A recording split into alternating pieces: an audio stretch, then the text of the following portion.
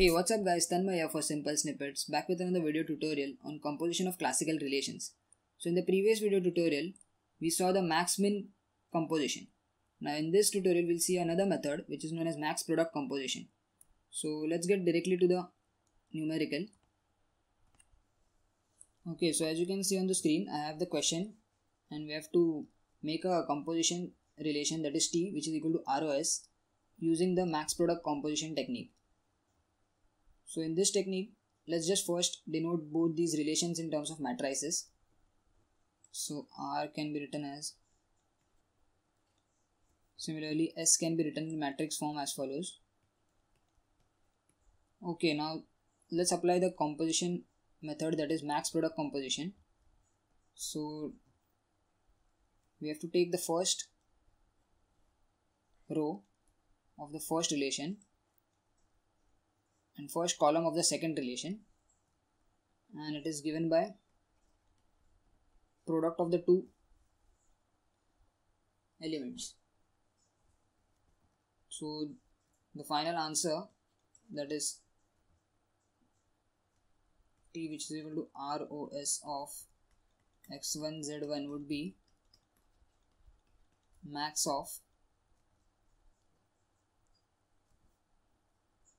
multiplication of this value and this value. So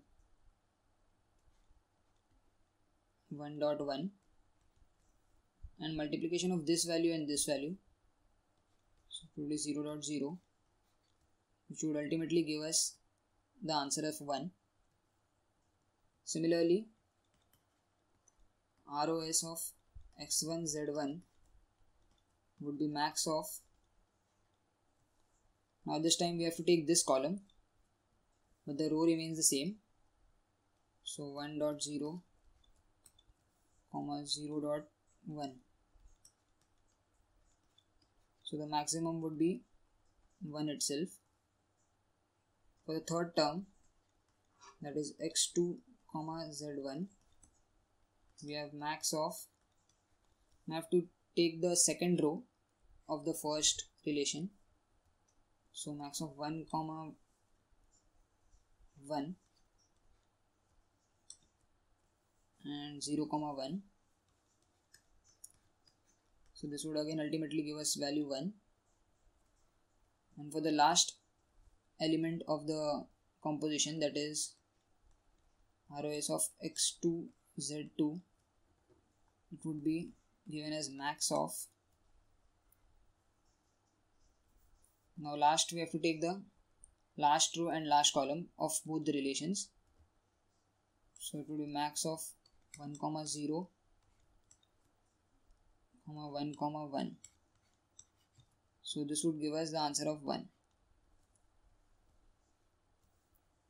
So now we have found all the 4 terms of the relation, that is the composition relation. So the final answer can be written as, so the final answer is given as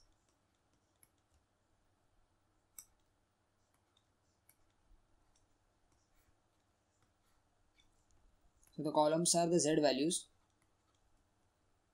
and row is the x values.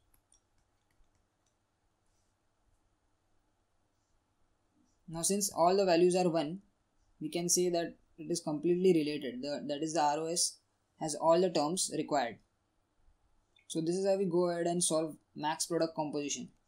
Okay, so that's it for this video. I hope you understood the max product composition technique. If you like this video, give it a thumbs up and don't forget to subscribe to our channel. Peace.